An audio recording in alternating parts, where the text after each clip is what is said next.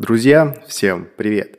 И сегодня мы будем смотреть на то, как летает вот этот вот коптер. Это у нас дальнолет, маленький, на 5 дюймов, на раме The Bat. Это переводится с английского как летучая мышь. Ну не знаю, мне действительно подсказали, что очень похож на летучую мышь. Возможно, действительно так оно и есть. Поэтому оставляем название пока The Bat. Первый полет прошел, в принципе, неплохо, за одним небольшим исключением. Давайте на него посмотрим. Погнали!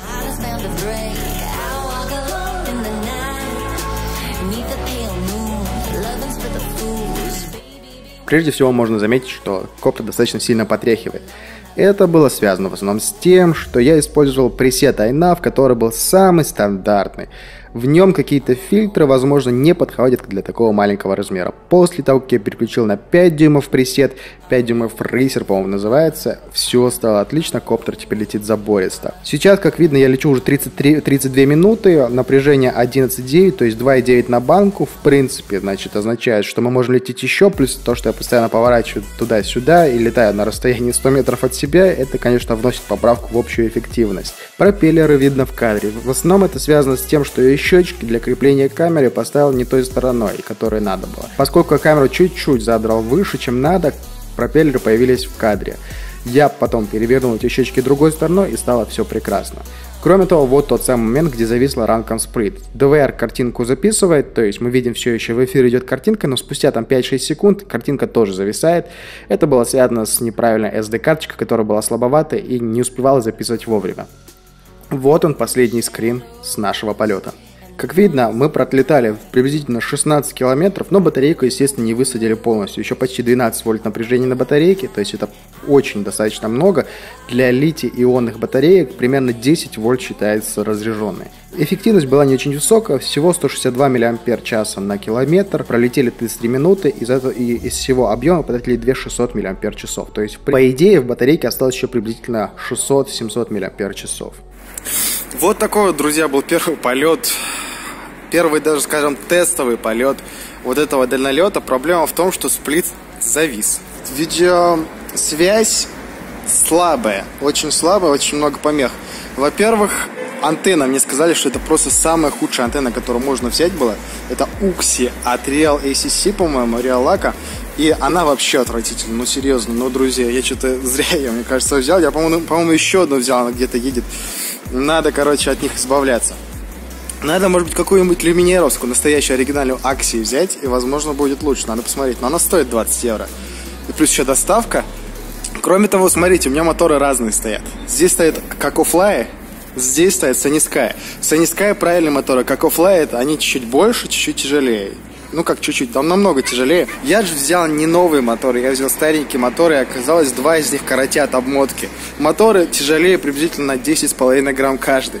То есть каждый мотор здесь по 31 грамму весит, поэтому Санискай я заказал, Санискай едут, скоро будут. Аккумулятор утеплил, сейчас я запихал просто в один слой салфетки и стало гораздо лучше. Суть в том, что он теперь не теряет тепло просто в воздух, а греет сам себе изнутри, за счет этого увеличивает скорость химических реакций. Вообще химия лучше становится, и он отдал сейчас гораздо больше. В первый полет, когда я тестировал его, он отлетал приблизительно у меня 27 минут, потратил 2200 и батарейка села.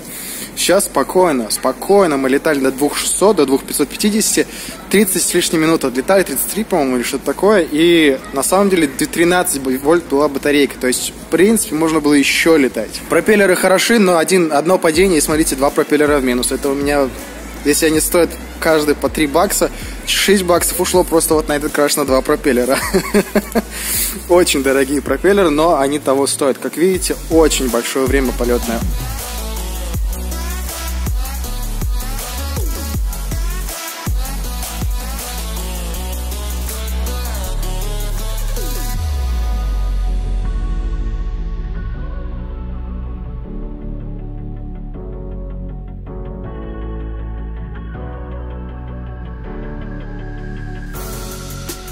Creeping through the shadows and the corners of your mind. I go where the wind blows. I run but I don't hide. I hear the call of the wild, whispering the name. No, I can't be tamed. My heart belongs to the night. I'm alone, I'm a lone wolf. Итак, оптимальная скорость для этой версии дальнолета приблизительно 45 км в час.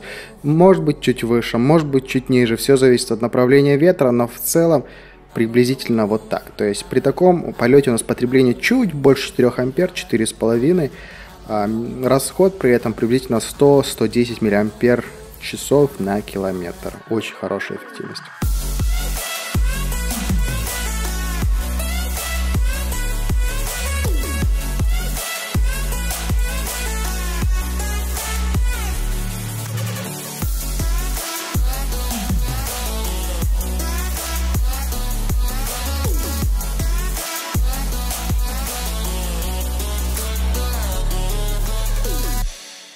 В максимально комфортных условиях эффективность опускается вплоть до 90, 92, 95 мАч на километр.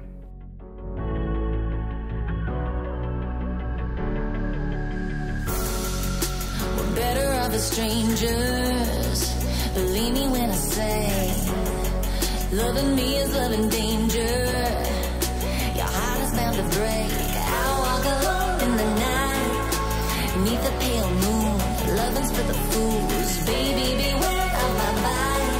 I'm alone, I'm a lone wolf. I'm a lone wolf.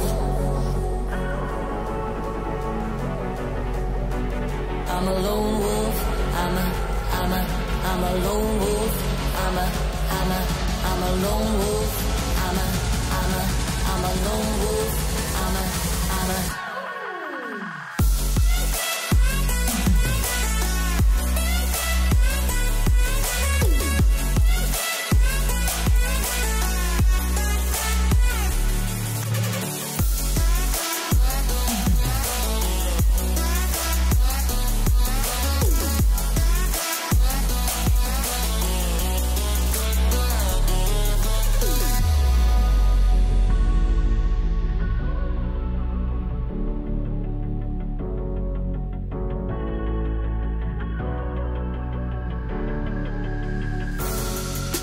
Creeping through the shadows and the corners of your mind. I go where the wind blows. I run but I don't hide. I hear the call of the wild. Итак, на последних каплях я сажусь, и вот она статистика, которую мы смогли достичь на 4 ячейках 18650. 28, чуть больше 28 километров покрыто. До напряжения 8,2 просадил батарейку, но ничего страшного, в нее залилось снова также 3200, 3300 приблизительно. Использовано миллиампер почти 3300, что хорошо для самсунговских ячеек, то есть они все отдают по паспорту. Эффективность 116 приблизительно миллиампер часов на километр, 40 минут отлетали. Теперь смотрим на 20700.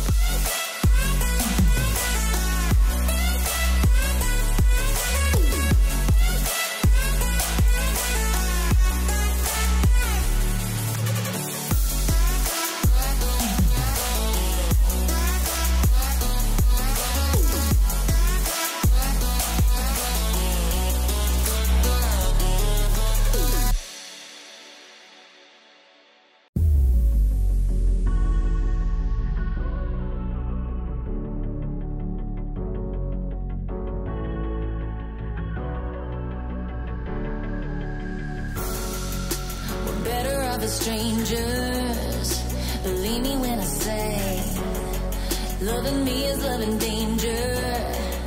Your heart is bound to break. I walk alone in the night, beneath the pale moon. Loving's for the fools, baby, beware of my body. I'm alone, I'm a lone wolf.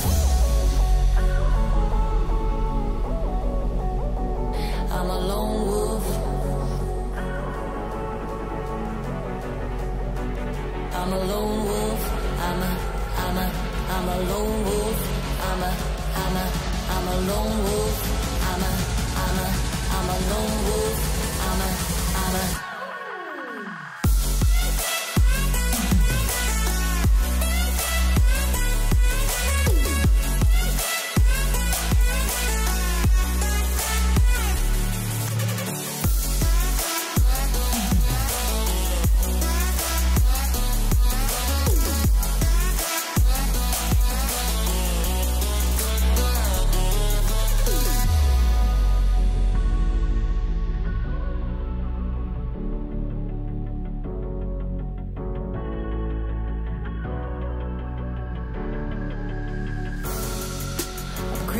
the shadows and the corners of your mind. I go where the wind blows. I run but I don't hide. I hear the call of the wild, whispering the name. No, I can't be tamed. My heart belongs to the night. I'm alone, I'm alone, I'm a lone wolf. I'm a lone wolf. I'm a lone wolf. I'm a lone wolf. I'm a lone wolf. I'm a lone wolf.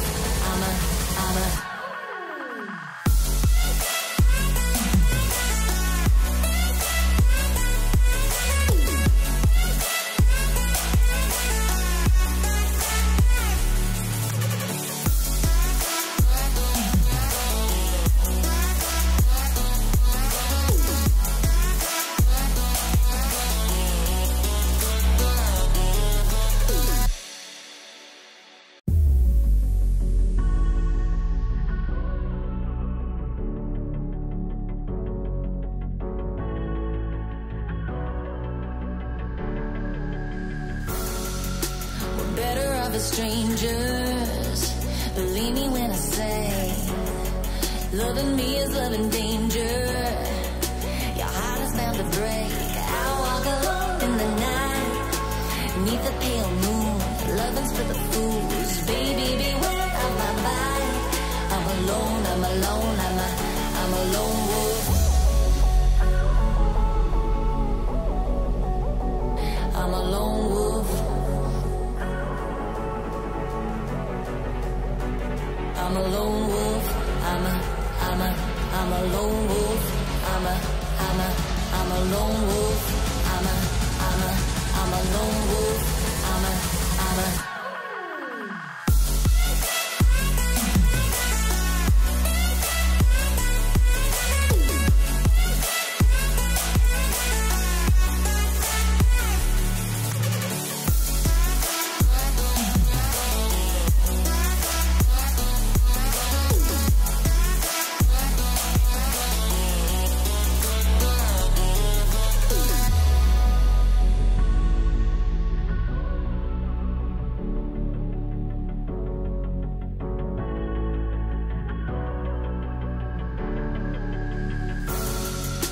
Creeping through the shadows and the corners of your mind. I go where the wind blows. Вот такой вот полет был на ячейках 20700. В среднем у нас получается 32 с лишним километра пройдено. Отличная дистанция. 11 ампер был максимальный ток. Среднее потребление было 126 мАч на километр. 4 ампера 4060 съедено. То есть это идеально по даташиту. Столько должны отдавать ячейки. 44 минуты мы с вами отлетали. Вот такой вот получился проект. Мне очень понравилось, он оправдал свои надежды. В целом, то, что я рассчитывал, все один к одному сошлось. Получается, что хороший аппарат с очень высокой эффективностью для 5-дюймового коптера, 40 с лишним минут, 45 минут практически на одном аккумуляторе с 32 километра покрытым расстоянием, это действительно невероятно. С учетом текущего технического прогресса, время это можно, возможно, улучшить еще немножечко, может быть, минут на 5, но это уже лишнее, мне кажется, и так времени выше крыши. Также учитывайте, что это полетное время было в темпе, то есть я держал скорость от 30 до 60 км в час, со средней скоростью примерно 40-45 км в час, соответственно, это не весеннее, это не медленный полет, где у нас потребление минимальное, а это прям хорошее жарево в хорошем темпе, соответственно, у нас с вами очень высокая дальность за счет этого, я именно летел с максимальной эффективностью на расстоянии, то есть старался покрыть как можно больше расстояния при минимальных расходах. Вот такой вот получился аппарат. Если понравилось, ставьте лайк, подписывайтесь на канал, смотрите другие ролики, заглядывайте в описание. Чуть позже, как я говорил, я доделаю эту раму, выложу ее в группу. Кому интересно, пишите туда. Ну а пока мне нужно еще кое-что проверить, кое-что облетать, протестировать. Навигационный режим, кстати, все отлично работает, я тоже проверил, так что все окей. На этом все, пока.